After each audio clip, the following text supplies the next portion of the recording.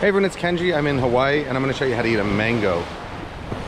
So this works best when you're outdoors. Beach is best, park will do, you know, over a kitchen sink is okay too. You need a really ripe mango. This is a Hayden. It'll work with any of these sort of small, soft mangoes. So Hayden, if you're on the mainland, like a Champagne, Ataufo, honey mango.